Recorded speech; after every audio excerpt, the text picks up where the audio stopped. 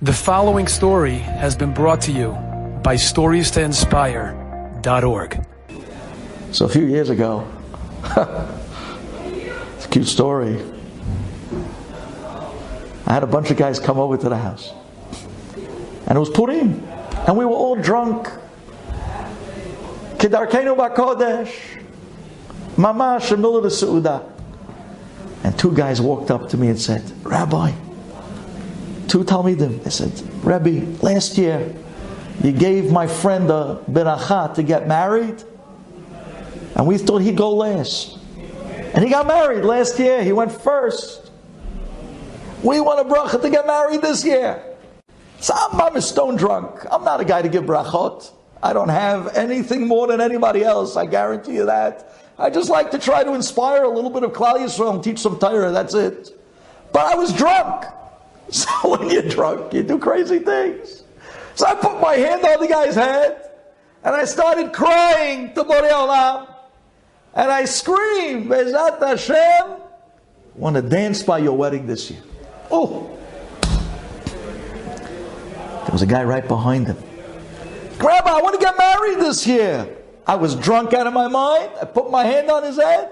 Be'ezat Hashem, we're going to dance by your wedding this year. There was a guy right behind him.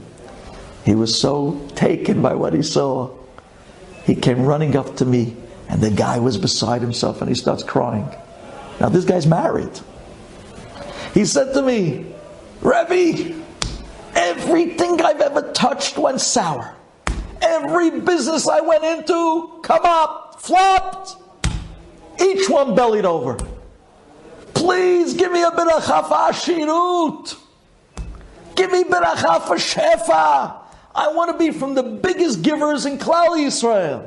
I said, wow. He said, please. I saw he was real. I said, do you really believe it's from Hashem? He said, yeah. Do you really believe that Parnassah is from Hashem? Yeah. You really believe it has nothing to do with the guy in the store, the buyer, the seller, the containers, China, COVID. It has nothing to do with any of that. There's only one that decides your Parnassah. Do you believe that? He said, yes. I said, if you believe that, I'm giving you a beracha. Hashem this year. And remember, I was stone drunk out of my mind. Don't take this seriously. But I told him, I will give you a beracha that this year you're going to make a fantastic windfall of money. That you're going to be from the givers of Klal Yisrael. And he said, Amen. And then he turns to me and he says, how? How's Hashem going to send it? The market is not. Up until that moment, I was stoned out of my mind. But I don't know what came over me. I became very, very serious. And I said to him, you had it. You were standing by the door. You had it. How? You're asking how? They might get married this year. I don't know what's going to be.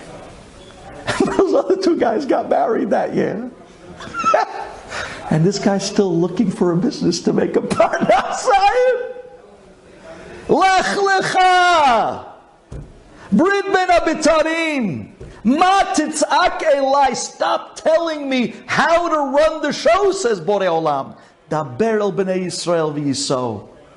Follow me, jump in, show me your action, show me your heart. Stop asking me how and stop telling me how. Just follow me and I'll show you the shu'ot of the doors that you didn't know existing, and I'll open them for you. And later on, you'll go back and tell people, now I understood how. Enjoyed this story? Come again. Bring a friend. StoriesToInspire.org